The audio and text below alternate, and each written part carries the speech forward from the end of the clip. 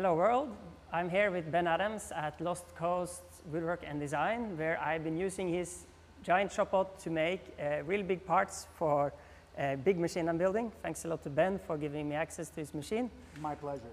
Absolutely brilliant. These two parts will make the top and bottom part the skins of a torsion box construction for the bed of the machine. You will have integrated helical racks that we milled here with a V-bit. It has indexing surfaces for vertical walls. The vertical walls will hold the linear rails, and everything should be quite parallel and easy to mount. There's a ton of holes for bolts. The other part has actually threaded holes, tapped M5 holes that the machine milled for us. So that's 240 holes I didn't have to drill or tap myself, thanks to using the CNC.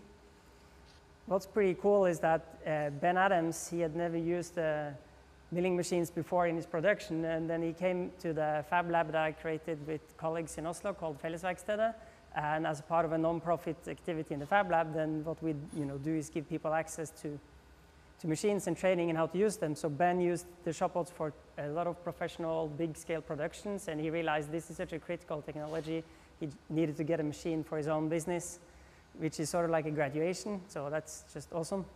Thanks to him then maxing out getting the extra large machine, I could mill these 1.4 meter wide sheets in one pass. But they are very long, they're 3.6 meter long, so I actually had to index the parts and shift them to do it in two parts. So not ideal for precision, but very interesting from sort of a technique perspective, like how can we make machines that are equally big as the machines that make them, and the axis of a machine always needs to be longer than the work area, and in this case indexing with dowel pins and careful testing was the way to go, because I wanted the torsion box skins to be single pieces instead of overlapping pieces that can shift and add complexity. I wanted to see if we could do it as simple as possible.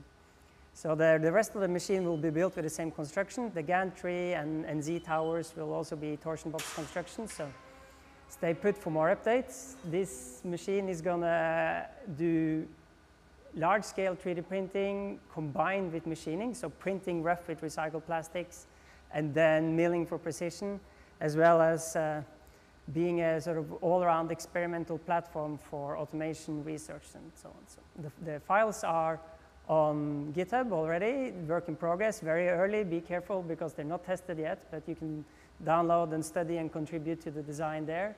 If you appreciate the knowledge that I share and the work that I do, you can support me on Patreon, and stay tuned for more updates.